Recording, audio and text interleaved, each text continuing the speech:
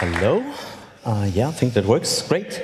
Yeah, welcome to our talk. We will talk about net neutrality, obviously, with a focus on what happened in the last year and also what happened in the past years in the Netherlands, particularly because they have a net neutrality law for quite some time now, and we want to look at the experience, what sessions can be learned from it, and also look at the more global and European perspective. But first to us two. My name is Lohninger. I am based in Vienna and work there for Initiative für Netzfreiheit. I'm also a member of Digitale Gesellschaft here in Germany, and I had the privilege to work with European digital rights in their Brussels office during the hot phase of the negotiations about the telecom single market proposal, the net neutrality law in Europe that we will talk about. And I'm Rejo Zenger, and I'm working for Bits of Freedom. We are a Dutch civil rights organization, and because lots of topics which have an impact on the Netherlands are coming from a European level, we are also working a lot in Brussels with EDRI and other organizations. At the end of this talk, we would like you to remember two things. So the first thing would be ordinary citizens put net neutrality on the political agenda before, and we need to do that again. The second thing I want you to remember when you leave this hall is there are a number of unsolved issues, and we need your expertise to solve those. But first, let's get back to what is net neutrality. Yeah, we have a simple definition here from thisisnetneutrality.org, which is also the website of the Global Coalition on Net Neutrality, where NGOs from all around the world assemble to fight a more globalized battle when it comes to open internet and freedom online.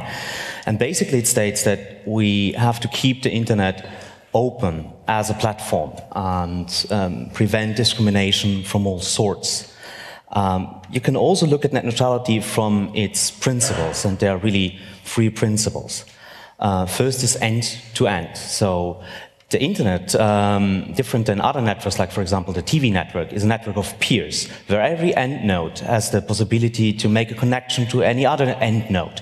And there is no centralized control, there is no one single authorization hub where I have to register, where I have to ask for allowance for every connection that I want to establish.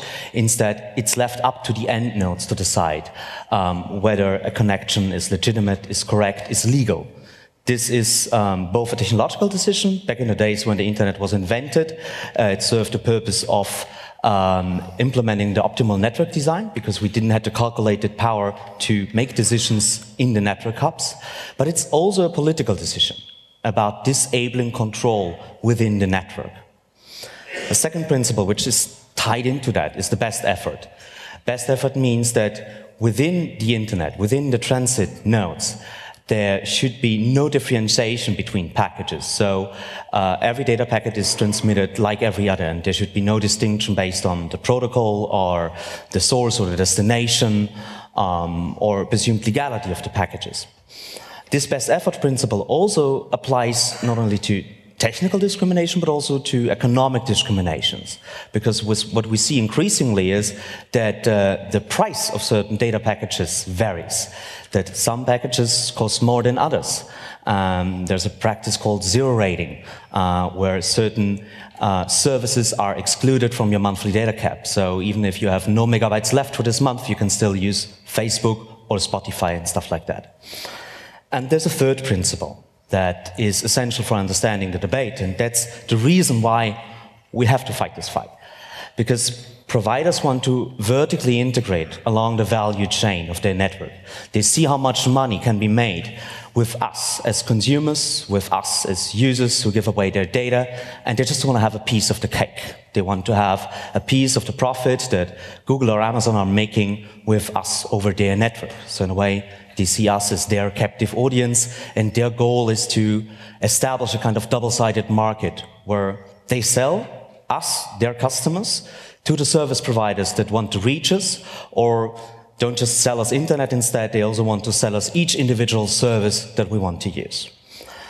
We put these in pictures, and You might know that because that's a very popular image. It was created several years ago, and we were often called fearmongers for putting something like that up. You know, like you have to pay if you want to play World of Warcraft or if you want to read the New York Times. So every single service suddenly has a price tag on the internet. But sadly, this has become reality. This is an offer of T-Mobile Hungary. There are even worse offers from Orange France, where you have each individual type of service with a price tag. These are actually not euros, these are Hungarian forint. But Google Translate, thank you. But we've seen a huge increase in the products in Europe that violate net neutrality. According to the Digital Fuel Monitor, we are a little bit above 100 of such net neutrality violating products right now in Europe. So this is a debate which is happening really fast, and the market is creating facts. The longer politicians wait to establish any meaningful legislation that would safeguard net neutrality, the longer is their window of opportunity to just create new facts and abolish the principle of net neutrality. But now on the bright side, to the Netherlands. So that doesn't happen if you have net neutrality enshrined by law, and that's what happened in the Netherlands. We have this law since 2013. It went in effect at the beginning of 2013. So we have this law now for about 2 years. That didn't just fall out from the sky. This law came there because after a long debate. And the debate, we couldn't do that by our own. We, as Bits of Freedom, we have been doing this with lots of work with volunteers. So 2 years before this debate started, we already wrote down a position paper in which we said why net neutrality is important and how it should look like. That position paper was written with the help of volunteers. And when KPN announced they were planning to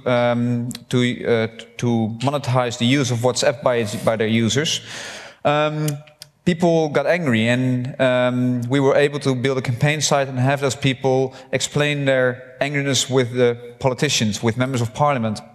And only because all those people did that, it became a topic on the political agenda. And that's very important to remember, because it shows that if you are angry about something and you tell politicians about it, then something can change. And without you speaking out, that change will not happen. So then what actually we have in law? To read a law, it's very important to look first at the explanatory memorandum. It's a kind of addendum to the law, and which explains why you have this law. And in the Netherlands, the law, that explanatory memorandum is very clear. It says, the net neutrality article aims to maximize the choice and freedom of expression on the internet for end users. It also says that end users should be able to decide what content they want to send and receive. So if there is something unclear about a text in a law, if there are different interpretations of that law, then the lawyers will look at this explanatory memorandum to see how it should be, how they should decide on that. So this text in this explanatory memorandum is a very important part of the law. The law itself says, providers of internet access services do not hinder or slow down applications and services on the internet. So they are not allowed to block access to specific websites. They are not allowed to throttle access to other websites. And of course, this is a rule, so there are exceptions. And in this case, there are 4 exceptions. I will mention 2 of them. The first exception is to minimize the effects of congestion. So think of a location where you have only a limited amount of capacity. Think of a music festival. You have lots of users in a very short period, and on a temporary, you have lots of users in a small location, and the capacity of the network may not be sufficient for all of the users. So the network operator in that case may restrict traffic certain traffic. He may restrict access to certain websites. But, and that's the second half of this sentence, it's important then that equal types of traffic, that they are treated equally. And that means if such a network operator would decide to block access to YouTube, he would also need to block access to similar websites like Vimeo. A second exception is to preserve the integrity and the security of the network and the service of the provider or the customer premises equipment, so the router of the customer.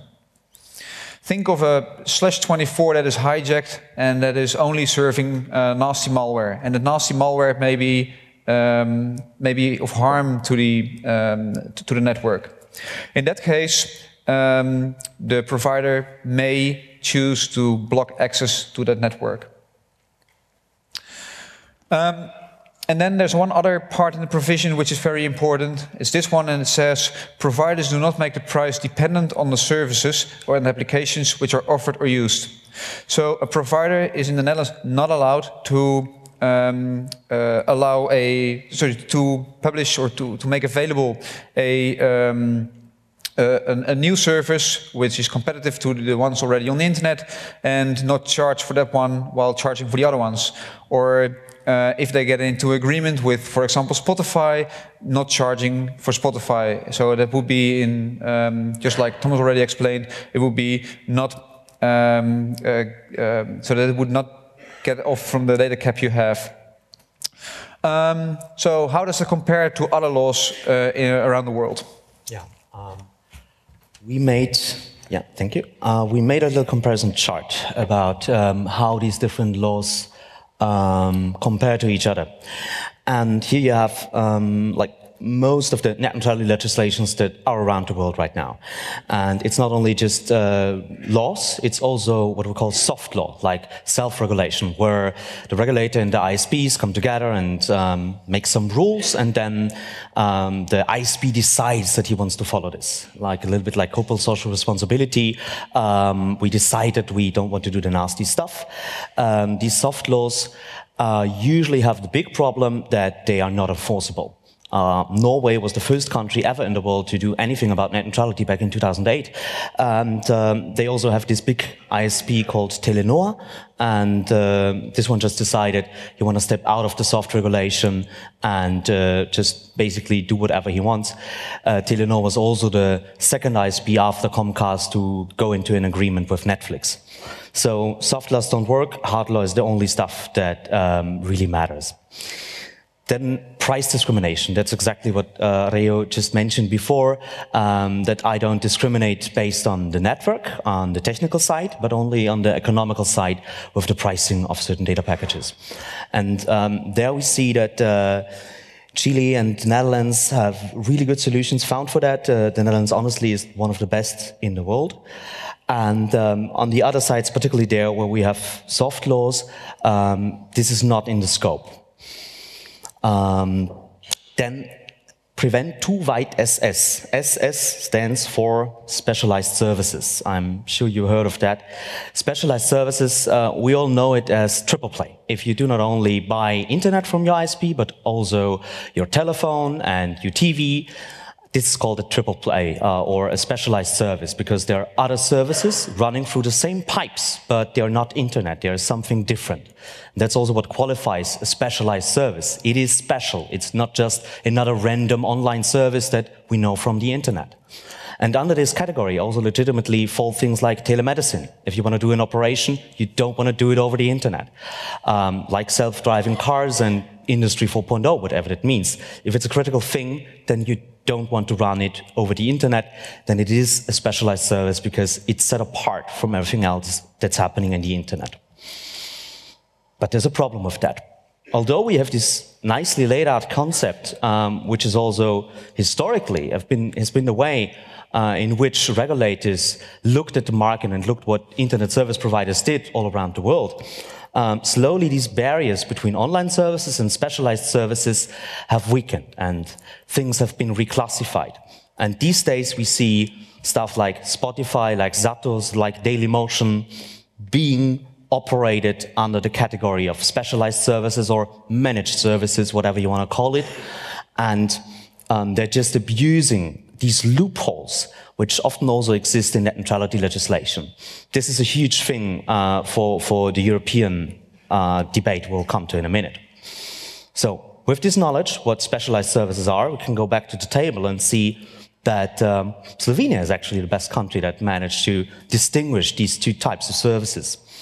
And the Netherlands and Chile, which have, in principle, really good legislations, just don't have this in their scope, because usually you also don't have to regulate specialized services. If you just want to keep the internet open and free, you can do this with plain and simple non-discrimination rules.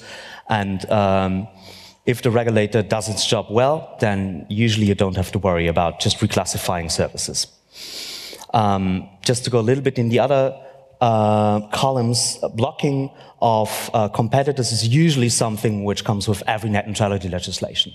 You all know that if you have, I think Vodafone is it here in Germany, if you have a contract and they prohibit you from using Skype or any other voice over IP service so that you have to use their expensive roaming instead of going to a competitor, that's a widespread practice.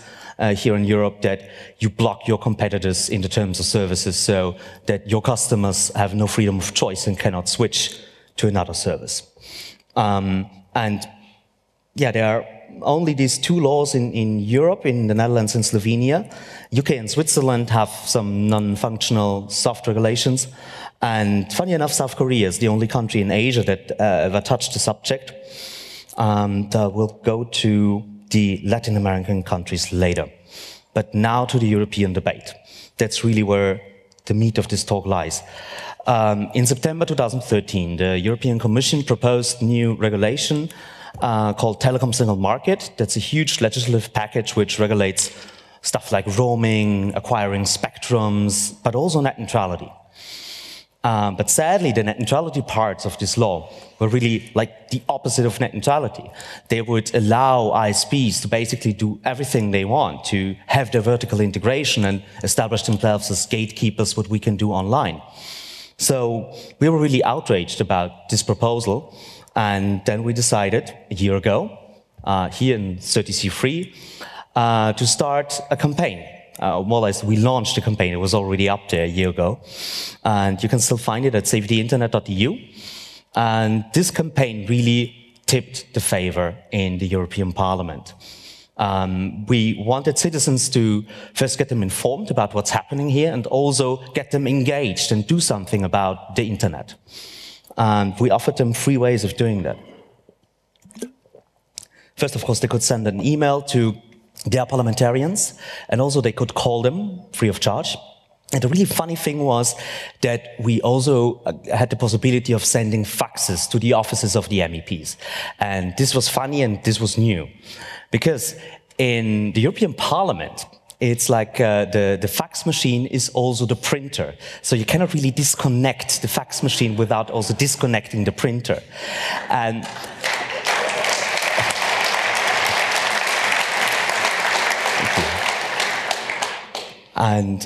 so people could just go to the website.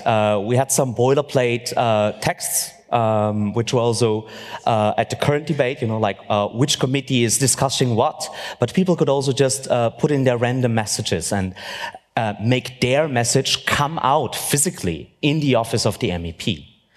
And this was a huge success. Here's some facts about it. Over 40,000 faxes were sent out, clicked. At least from 21,000, we can say for sure that they were also delivered, because we only had 3 SS7 gateways, so at the high peaks there were much more faxes that we could send through. But still, this is a lot of paper and dead trees. The website we had, Save the Internet, was translated in 9 languages, and I want to touch on this subject because particularly for this technical audience this might be interesting. A whole website was on GitHub. So the source code of our campaign website was on an open source collaborative portal. And so everybody could look at the source code, propose changes, and we also had a README section where you could learn how to translate the whole website. And that's the reason why we managed to have 9 translations, even in Albanian. They are not even part of the EU, but somebody from Albania thought, this is an important issue, I want my people to be informed about it. So I think this is really a best practice for the digital civil liberties community, that we should open source our campaigns. Not only that others can learn from it, but also to allow other people to get engaged and maybe elaborate on languages, or just find typos. And yeah, I mentioned before that I had the privilege to work in Brussels with the European Digital Rights Office, and we did a lot of advocacy work there. You have to understand, EDRI, European Digital Rights, as well as Access Now, are the 2 only organizations that take care of our civil liberties within Brussels, in the European bubble. And they do a tremendously important work, and we did so many things over these months, but few I want to highlight because they're also best practices. We analyzed each and every amendment that was tabled to the legislative text. We wrote booklets, we wrote many one-pagers, for example, to get small and medium-sized companies involved in the debate. Net neutrality is also a competition issue. And they helped us a lot, because suddenly it was not just left liberals, civil liberty people calling the MEPs, it was companies from their own country telling them, I will lose my existence, or I will have a much harder time competing online if you pass this legislation. And this helped a lot. And one thing why this lady here, Neelie Kroes, the commissioner for the digital agenda back then, is on the beamer right now, is that we also had many lobby documents that we created to kind of keep ahead of the narrative, which was always pressured because the telco lobby was always fighting with us. It was a really short-term battle. And we had one really good trick which worked well, which was that we made our messages funny. We wrote subtitles to speeches of the commissioner, which not only showed real meaning of what he was saying, but they also were funny. They revealed the truth, and the assistants liked them. The assistants sent it around to their friends in the parliament. And so our messages spread really widely, much faster than they would usually do. We have to look at the time, but to finish up with Europe. That's basically the outcome that we had. We won in plenary with the votes of the Social Democrats, the Liberals, the Greens, and the Left. And we got real net neutrality. You will see it later in the legal comparison. This is a huge success because nobody believed that we would actually make it in the European Parliament. It was so close to the election, it's such a complex issue, but still, because people got engaged, we could turn the favor, and the parliamentarians passed a really good text.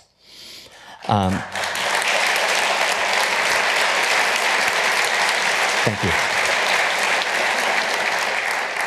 Still, the text is not perfect because enforcement is weak, but we'll come to that later. First, I want to go to the basic principle of how a law is done in Europe. Looks like that. The Commission proposes legislation. Only the Commission can do that. And then it has to go through the Parliament, where all the representatives that we all vote sit, the 751 people, and we have the Council, where the 28 member states sit. So mostly the ministries. When it comes to net neutrality, it's mostly the economic or the infrastructure ministry that deals with these things. So currently we're at this stage. The Commission proposed really shitty text, which would kill net neutrality. The Parliament saved it, and now it's up to the Council because it's 1-1. And the Council is the fight where we are right now. And to give you an overview again in the same scheme as before, the Commission proposed something really bad, which basically fails on all levels. The Parliament did a great job. They put the solution forward. Then the Italian presidency had 2 proposals. More or less both of them were shit. And then the Polish and the Dutch government came forward with really good language. They more or less oriented themselves on the Dutch legislation and really proposed a good text. We're speaking of October, November here, and it really looked good back then. But this December, Germany put forward a text which changed the whole game, because Germany proposed a text which would basically allow all sorts of discrimination on all levels. They even allow blocking your competitors, which is something most national legislations would never do. And even the Italians allowed that, but the Germans still would allow that in their text. And the real satirical thing is that they're selling this as a compromise. Merkel is saying, this is a compromise between the internet society and the industry lobby. It is not a compromise, not even closely. And we have to call them out, particularly the Social Democrats, because it's Sigmar Gabriel who is negotiating this. And the Social Democrats still have some pressure points, they still feel something. I think the Conservatives are lost in this issue. But with the Social Democrats, I think there is still hope, and this is an issue which has to be resolved within Germany. In the Council, we have some other big countries which are opposing us, and so if Germany is following up on this line, the outlook is quite bad. So, Save the Internet was relaunched in a version 2.0, and we now have a new website which allows you to send emails to the ministries and the permanent representatives of your country. Again, you have boilerplate emails, but it's better if you write your own text, why you think net neutrality is important from your perspective. And just to summarize the European stuff,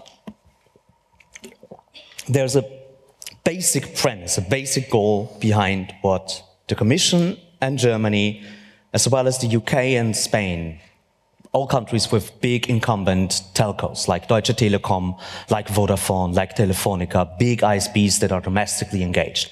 They all want market consolidation. This means instead of the 150 small and medium ISPs that we have right now in Europe, they want to shrink it down to just 4 big pan-European ISPs. Very similarly to the way the American market is structured right now.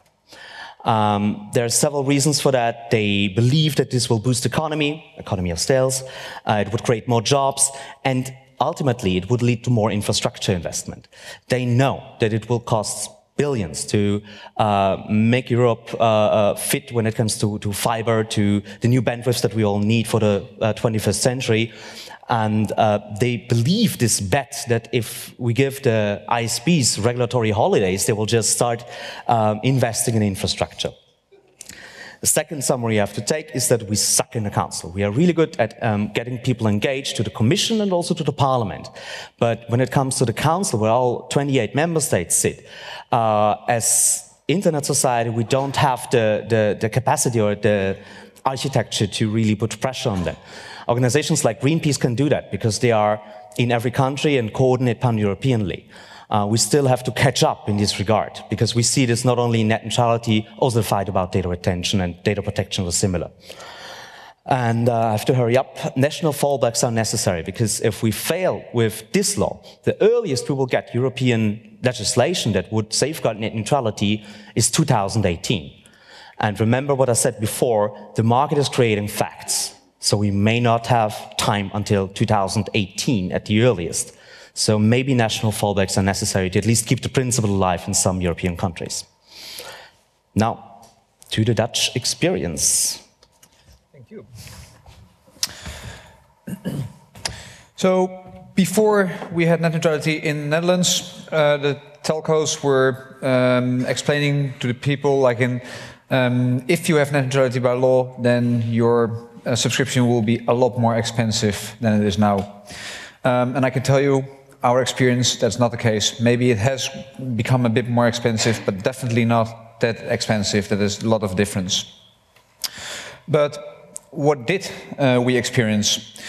So the Dutch law is being enforced by an NRA named ACM. It's the Authority for Consumers and Markets.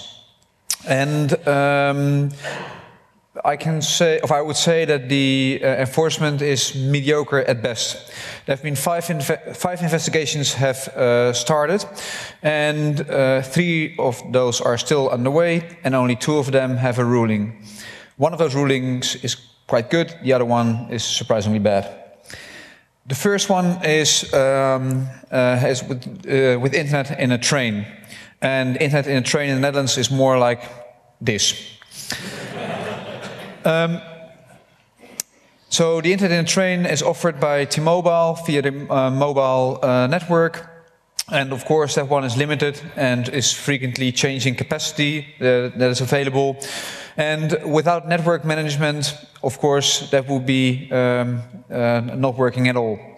So the Dutch Railways is blocking access to video websites and is throttling file sharing protocols. And the question brought forward to the NRA was, is that a violation of net neutrality? The NRA said, we believe that in this case, blocking and delaying services that require large capacity is necessary to minimize the effects of congestion on mobile connection. So the NRA said it's not a violation because, for one, it's necessary because there's a limited capacity available, and second, because the blocking and slowing down is done indiscriminately. So this is not a violation of the Dutch net neutrality law, and I think that sounds reasonable to me. The other case is SIS, which is kind of a brand of the telco Vodafone and the content provider RTL. Their offer is a subscription where you can have voice, text and internet access on your mobile phone. And in addition to that, you can get an app. And that app allows the customers to watch RTL content without charging the customer's data plan. So you get that RTL content for free. In other words, that's what they call zero-rated or sponsored data. That's a clear violation of net neutrality, of course, both in the principle and the net neutrality law in the Netherlands. But the NRA's response to this one is a bit curious. In the end, they say, Vodafone will end this violation by offering the SIS app as a separate service, which can be used independent to the internet access service. So the NRA agrees that this is a violation and something needs to change. SIS may proceed, provided that the SIS app is offered as a separate service, they name it like that. So practically, this means that you as a consumer may get a subscription where you can get where you can get voice and text, and you can get the app and see the RTL content, even if you don't have internet access on that subscription. But it also means that if you have a subscription where you have voice, text and internet access, you also get this separate service for free. And that means that in the end, nothing has changed because you have subscriptions with full internet access and next to it an RTL app with content that comes free. So in my opinion, this solution they thought of is not a real solution because the net neutrality violation is still intact. So it's a horrible ruling, and I've been told that the Minister of Economic Affairs wasn't amused when they became aware of this ruling. So, what are the open debates? In the Netherlands, the Ministry of Economic Affairs is drafting a new policy document which would make some of those edge cases, which are not clear now, which would clarify those situations. And there are three topics which are mentioned in this document. First of all, the question, should an ISP that provides you with net neutrality connection, should they do also IPv6? Should they be forced to provide IPv6? The government says, okay, that's not the case because IPv4 and IPv6 is what is used as a transport layer, and net neutrality is only about the services that are provided over this layer. So IPv6 would not be a requirement if you have net neutrality.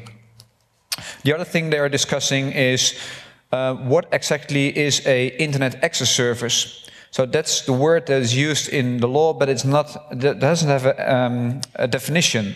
So they are debating on what is actually an internet access service. So the internet in a train, that's a clear example. Everybody agrees that's something which should be where net neutrality should apply. But for example, internet access in a hotel, that's a different case, and they haven't yet decided. I think this will in the end, the internet access in a hotel will not be will not have the net neutrality law applied.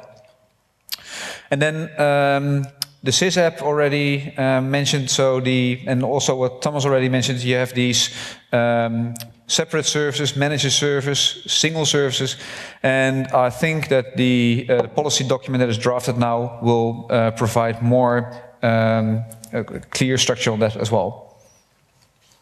Okay. Yeah, now we go to, thank you. Now we go to the global debate. I think you may have noticed that there was something going on in the US. Verizon succeeded in killing the old regulation about net neutrality in the US. They just said that this hinders their freedom of speech to discriminate the content within their networks, and they actually got through with it, and they killed the old regulation that the American regulator FCC proposed. And then this huge battle started in the US, where also, again, a lot of civil society was engaged. Our sister campaign, SaveTheInternet.eu, was revised, and many civil society groups, as well as Silicon Valley, joined into the fight, because the new rules the FCC proposed were really horrible, similarly to what the Germans just proposed or the Commission originally put forward. And then also things happened like John Oliver touched the issue of net neutrality in his very popular Daily Show. And this all spiked and aggregated so that around 4 million comments were submitted to the consultation the FCC had put up for the new rules.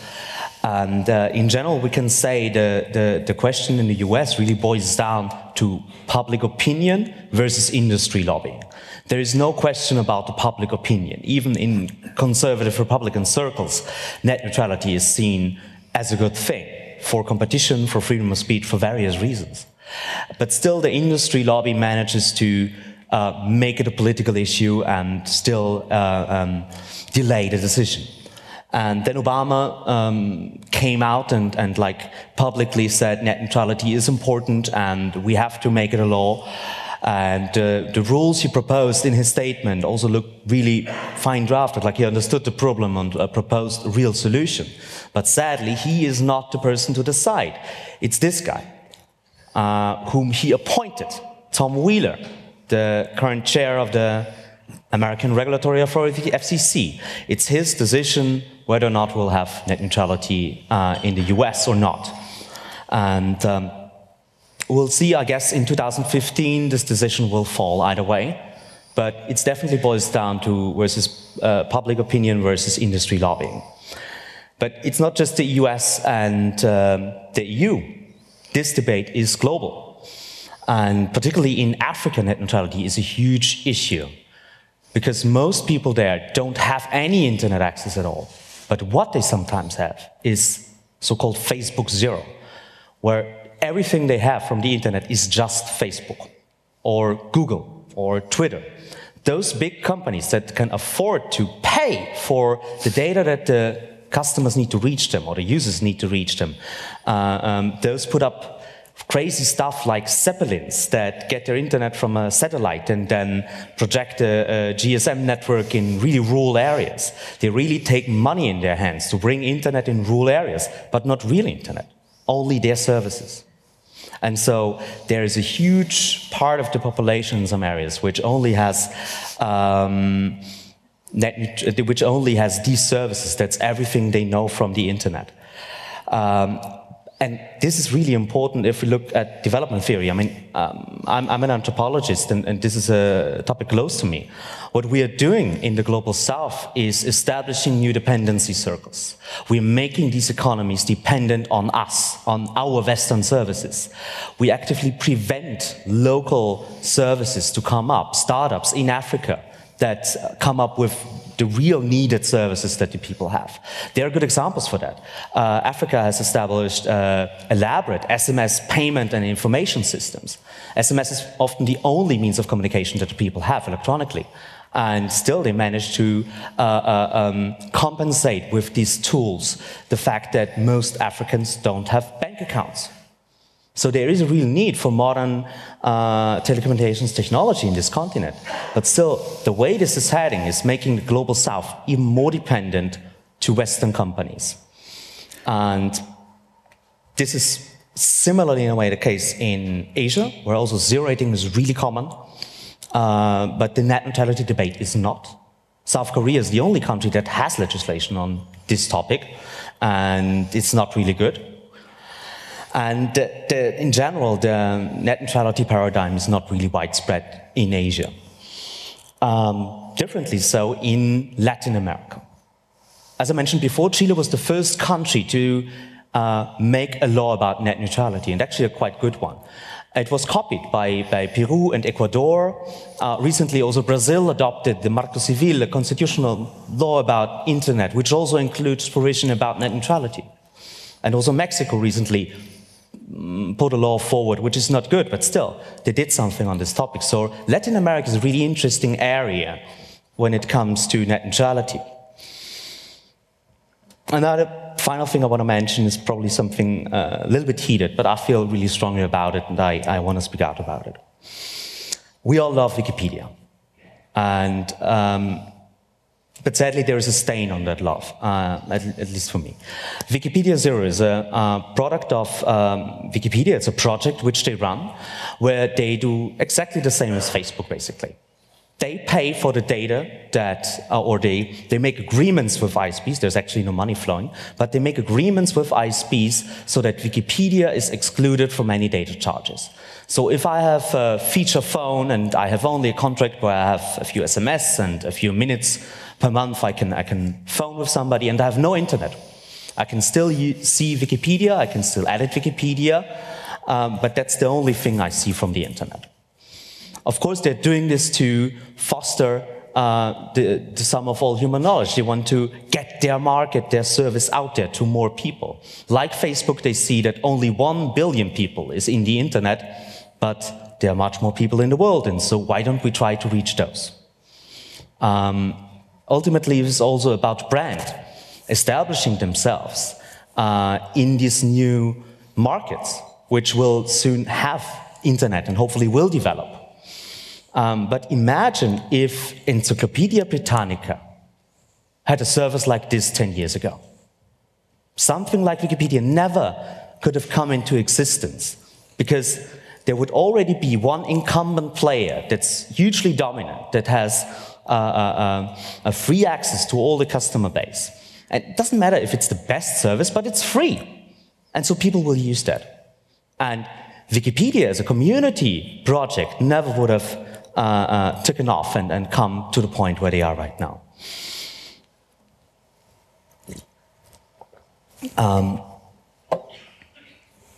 So the reason, I mean, this is all known for quite some time, but the reason why I wanted to mention this here is because of this letter. Chile amended its net neutrality law to prohibit price discrimination, zero rating. They want to outlaw that as well. And Wikimedia actively engaged in the policy debate in Chile and fought this amendment, fought civil rights legislation to keep loopholes in there that would allow them to offer Wikipedia Zero. And this was the tipping point for me, where I thought this is not going in the right direction. If a public foundation actively engages in a policy battle abroad in another country to fight good legislation that has been pushed for by civil society, we really have a problem we have to talk about. And also, even if we accept the basic premise that Wikipedia Zero is a good thing, it's hard to question whether Chile is the right country for it, because Chile is not Africa. In Chile, you have to spend like 2% of your monthly income to afford a mobile prepaid internet subscription. That's similarly to Denmark. You know, we are not speaking of a country where there is no internet. In average, per 100 people in Chile, they have 130 mobile subscriptions. So we're not speaking of a developing country. Still, I've been at Wikimania and I've talked with people from the foundation that are tasked with dealing these things, and there are country criteria for which countries Wikipedia Zero is considered or not. they said they would publish them. Actually, so far they've done nothing. And I think to end this debate, we have to go back to the vision statement of the Wikimedia Foundation. Imagine a world in which every single human being can freely share the sum of all knowledge. This is our commitment. And I'm questioning whether this sum of all knowledge can only be one service of the internet. Because what they're doing is also they are opening the floodgates. Facebook Zero is right behind them. Once Wikipedia Zero is established in a country, there is no way you can prevent Facebook Zero from following on their steps. And so we really have to look at the larger picture here, whether we want to continue in this direction.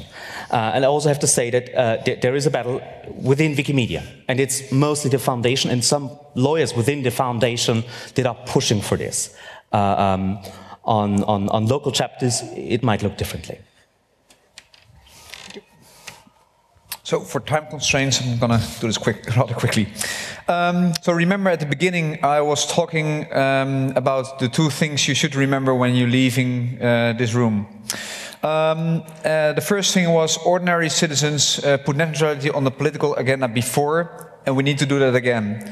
So that's what Thomas discussed about the European legislation. If we want net neutrality enshrined in European law, then you need to get in touch with your ministries in your member state, because only that will make them convinced that that you think in net neutrality is important.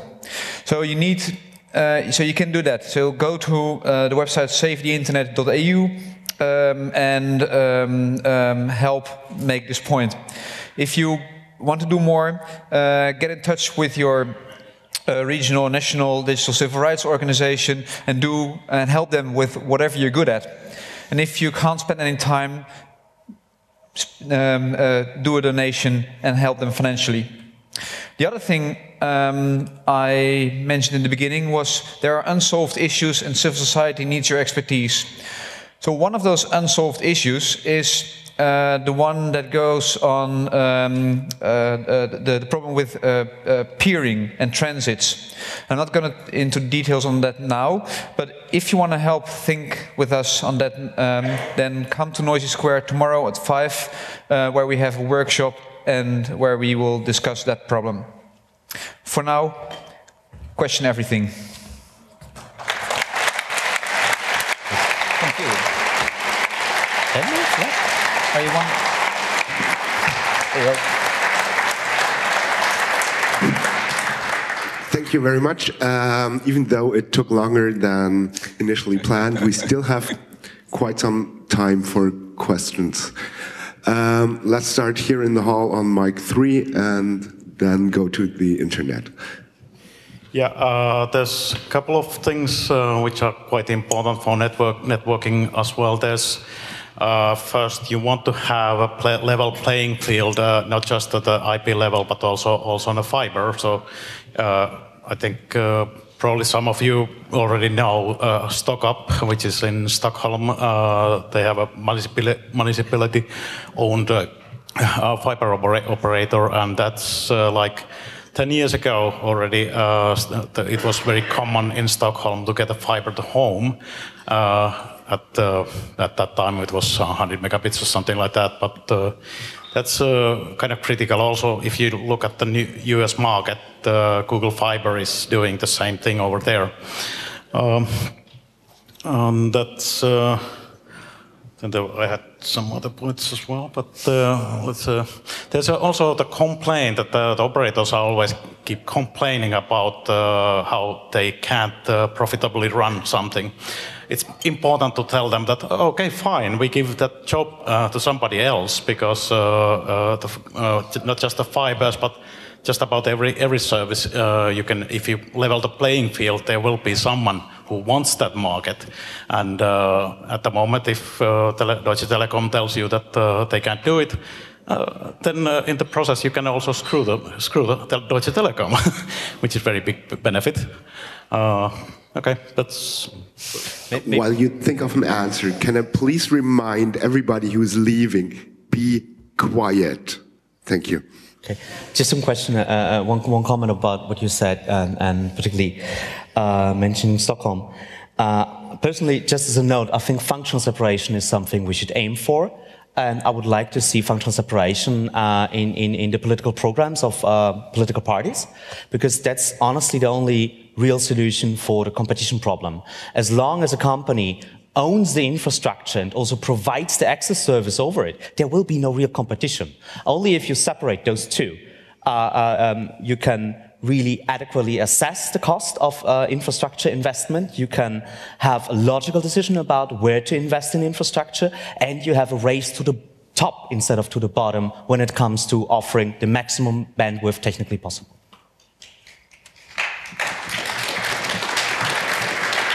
Now a question from the internet. Is this on? Yeah. There's one question, whether there is collaboration sought with the Internet Society, the ISOC, to gain people power for Brussels.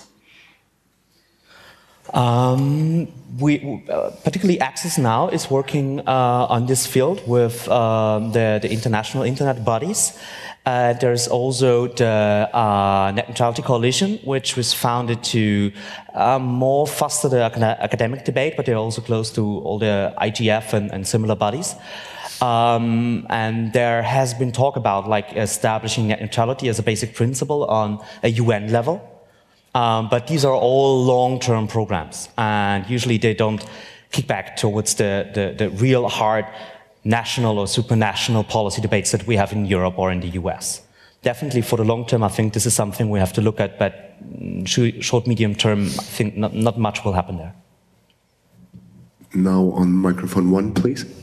Thank you very much. Thank you for your talk, and thank you for the great work already done for the European Parliament. Now the fight is in the Council. That means that the fight is in all of the European member states. The problem is that we need to organize the fight that you did in the Netherlands for each national state. How do we do that? How do we engage consumer organizations and make this about competition, equal markets, and consumers? Because they weren't part of the organizations that you mentioned there. We actually established an answer to that. It's a global coalition on net neutrality, which is a network of NGOs all around the world that care about net neutrality.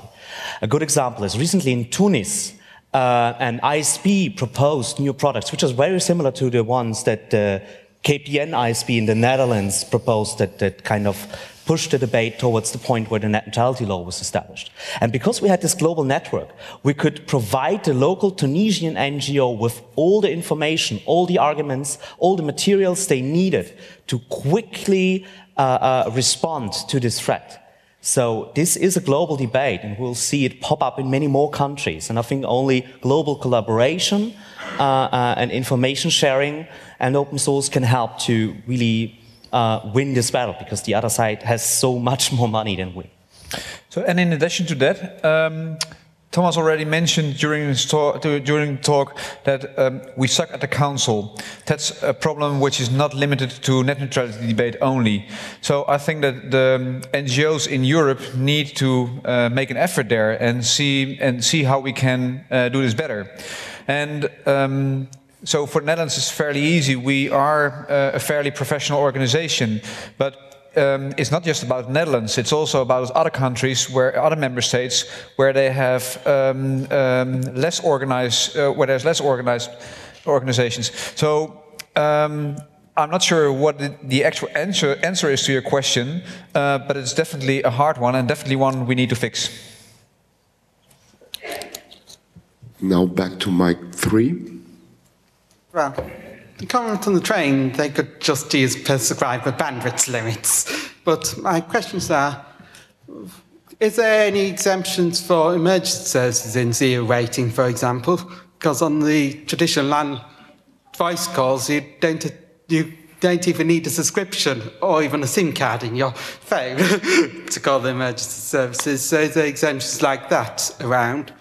And what about costs, pricing to things differently based on the cost of providing the service? For example, could I give my lodger 100 megabit Ethernet cable to my 10 megabit ADSL line, but they still access my PC at much faster speeds because local traffic is much cheaper to provide. So can local traffic be higher bandwidths?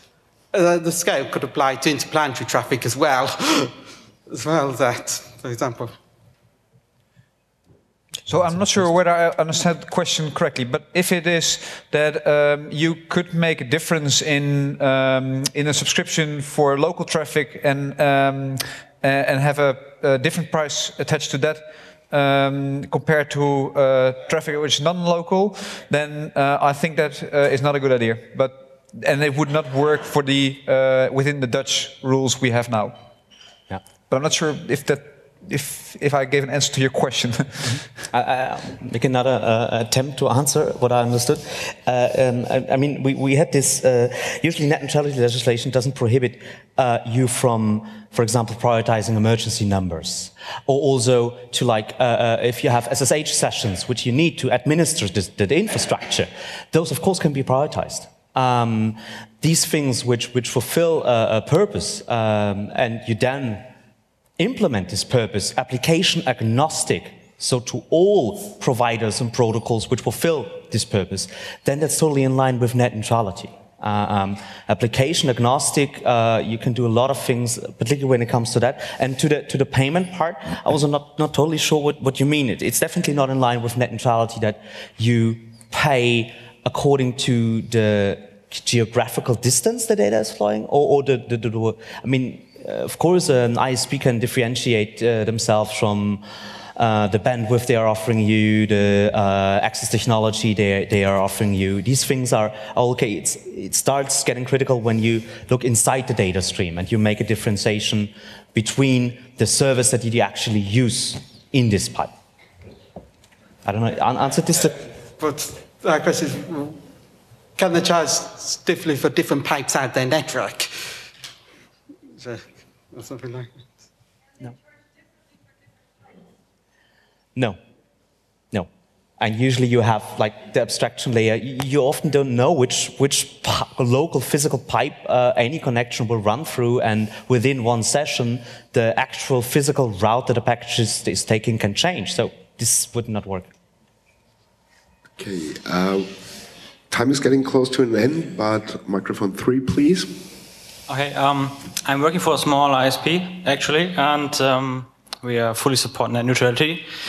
And you took the answer to my question right now. My question is, if we take all packages treat all packages equally, then maybe voice over IP calls may get some bad connections. And if you would implement quality of service for this, would this fulfill the mind of net neutrality, or would it be something broken? Yeah. So remember the explanatory memorandum I showed in the beginning? That tells what the goal is of the Dutch net neutrality law. So the goal is, again, to maximize the freedom of speech, the freedoms of the internet user.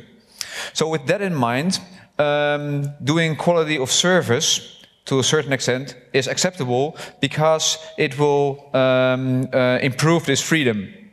If you would not apply this quality of service, then the freedom would deteriorate. So, for example, voice over IP, it's very helpful to do some quality of service there, because otherwise you can't make a call.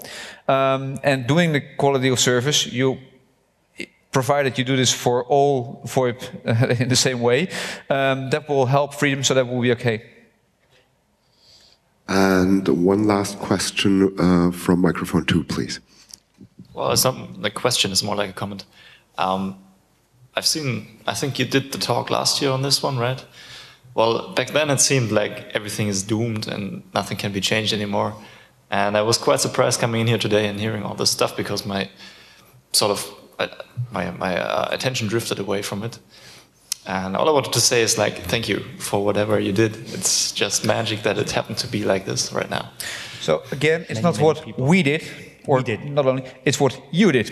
Yes. Because all of you went to SaveTheInternet.eu and sent that fax to the members of parliament.